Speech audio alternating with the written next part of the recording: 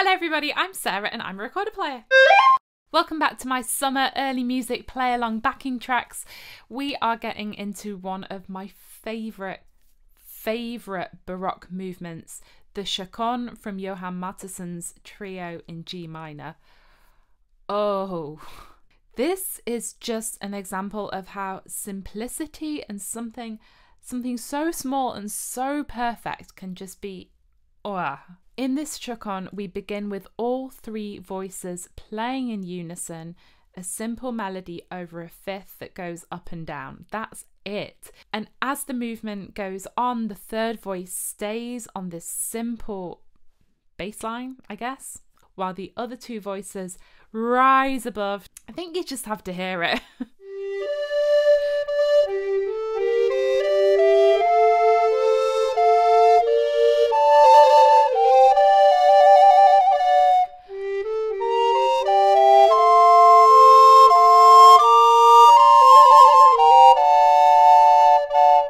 You can play the third voice only using these notes. And later on we get as well. We are in G minor, and the composer Mattheson was really into different keys having specific meanings. And at a time where we didn't play in equal temperament, the distances between the semitones were not the same. Playing in different keys did have an effect on the music.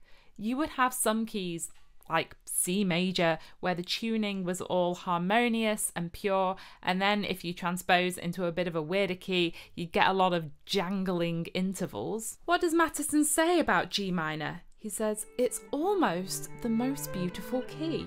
It's suitable for tender as well as refreshing things, for yearning as well as happy ones. In short, it lends itself well and flexibly to moderate plaintiveness and tempered gaiety."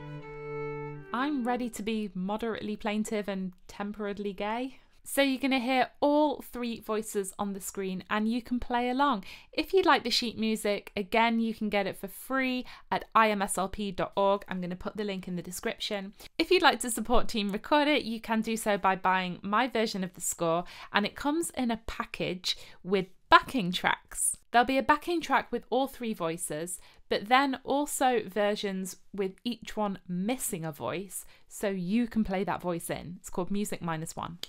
So however you want to get the music, get it now, and let's play.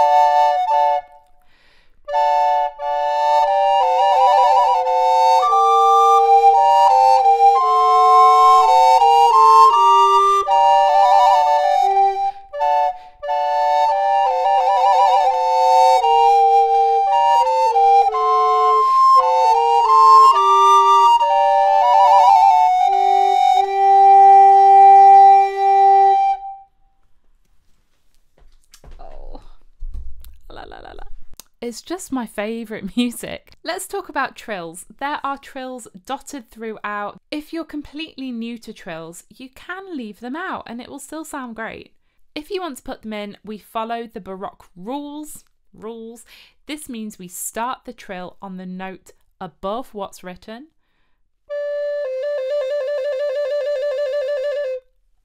And we start on the beat. For ending a trill, I am choosing to do a little turnaround.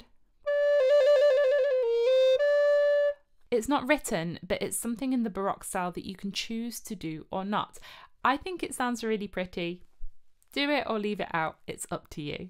For the tempo, I was taking it at quite a rolling, not too slow, but if you play it slower, it can sound beautiful as well. Just make sure you have that movement. I try and think of 2, 3, 1, 2, 3, 1, always going to the new bar. And don't forget, with my practice tracks, the music -1, that means there's different versions, each missing a voice. So if you want to play the first voice, there's a version with the second and third, and you can put yourself live on top. So that's all from me today. As always, you can subscribe here. Here's my web shop where you can get the music and the backing tracks. Here's some more play alongs. Have a great day.